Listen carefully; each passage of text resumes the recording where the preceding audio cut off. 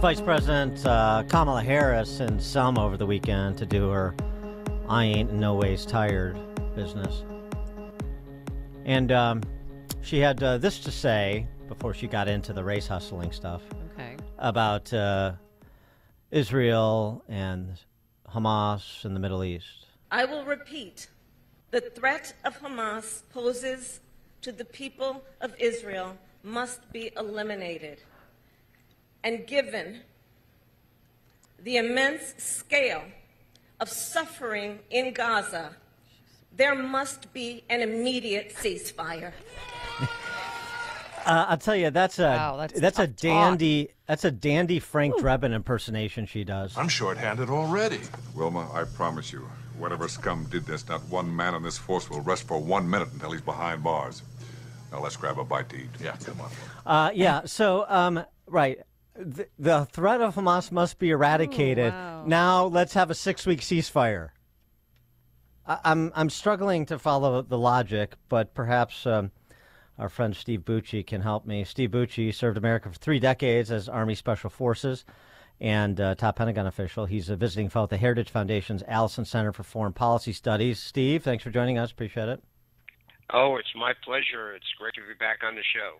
So help me with the vice president's logic. Well, I would love to tell you I could sort that out, but I can't. I'm with you. You can't have it both ways. You're supporting Israel in the elimination of Hamas, which that first part I agree with. The second part does not compute. I'm really sorry that people are suffering, but their government and the people they cheered for on September or October 7th started this, did this, admitted to it, posted it online, cheered about it, and now they're going, oh, but everybody needs to help us. They're being mean to us. But no, they're doing what they said they were going to do. They're going to eliminate Hamas. Well, you can't have it both ways, Madam Vice President. And Hamas also said they'll do it again, too. So with respect to those peace talks going on in Cairo, there seems to be some conflicting reports because, on the one hand, the report was Israel agreed to the framework of a 6-week ceasefire in exchange for hostages. But in another report in the New York Times, Israel left the table because Hamas would not provide a list of hostages who are alive but, in bad condition. So do we have what's your sense of whether or not we're on the cusp of a 6-week ceasefire or some kind of deal or not? I don't think we are. I think the American White House is in la-la land again. President Biden said, oh, no, it's going to happen on Monday. That was 2 Right. weeks ago. And they clearly are out of touch with what's going on. That's not happening. Netanyahu is not going to give away the farm to make Joe Biden and Kamala Harris happy. Well, why did Kamala Harris deliver that message instead of President Biden? Probably because President Biden would have, somebody might have asked him if he delivered it. Well, didn't you just say the same thing, a week ago about this past Monday? So there was room there for an embarrassing question, which we know Joe Biden doesn't do well with embarrassing questions. He gets hostile and rude. So they used the giggly girl instead to deliver it and make it sound like, she's got control of things. And they don't. This is not a U.S. decision. I don't know why our politicians think we get to make this call. We don't.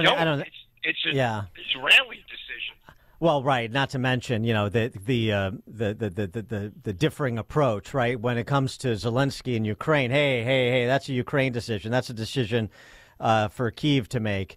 When it comes to ceasefire or not, hey, Bibi's taking it too far, and this and that. So, but they don't. I don't think they really believe they have any impact. It's just they're just playing domestic politics with it, right? They want to be on both sides. They want to signal to their Jewish constituents, we support Israelis' right to defend itself, but then also be critical of Bibi because he's a conservative, and a lot of American Jews are not, most. And then say, and the Palestinian people, you rally them too. So, Rashida Tlaib and the squad, quiets down a bit. So, I mean, this is all just domestic political posturing to me. I believe you're right. I mean, I live in Michigan, and we just had the primary here, and 100,000 plus people voted non-committal in the Democratic part of the primary because they were mad at Joe Biden because of his Israeli policy, and that, I think, scared the heck out of the White House. They realized that pretty solid block of votes that they had from the largest Arab population center in the world outside the Middle East, which is in Dearborn, Michigan, voted pretty heavily non-committed in the primary to send a message to Joe Biden that they don't like his policy.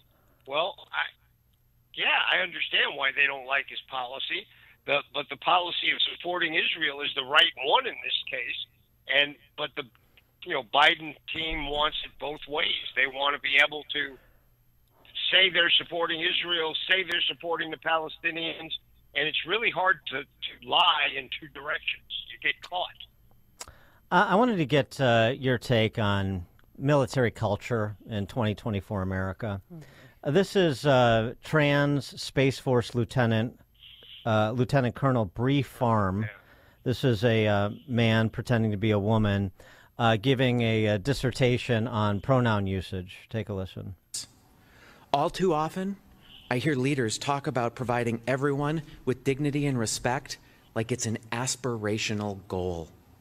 That's not good enough. Dignity and respect is the bare minimum. It's the floor of where we can be. We must set our sights higher and focus on intentional inclusivity, because there are still far too many people out there, not just LGBTQ individuals, that feel marginalized, shut out, or discriminated against. So for all of you out there, I ask you to set out your symbols of pride, share your pronouns in your email, particularly if you're a person who doesn't think they need to. Initiate difficult conversations about racial and gender barriers, and share a bit of your vulnerability in a way that draws others in. You all have the power to take intentionally inclusive actions to ensure the multiple perspectives that we know make us stronger as we devise winning warfighting strategies get heard. Stephen, we've come a long way from Klinger dressing up like a woman to get out of that MASH unit in Korea, haven't we? Yes, we have indeed. We even got people dressing up like dogs and stuff in their dress uniforms for formal photos. Dressing up like dogs in the military. Yeah. Uh-huh. Yeah. For their formal photos? Are you serious? They identify as a canine. It's I got all the respect in the world for the military canines, but not the ones that walk on two legs. They're somewhat less capable. Yeah. Well, what do you think our enemies are thinking when they see this girl guy up there? I don't care what our enemies are thinking. I want to know what we're thinking.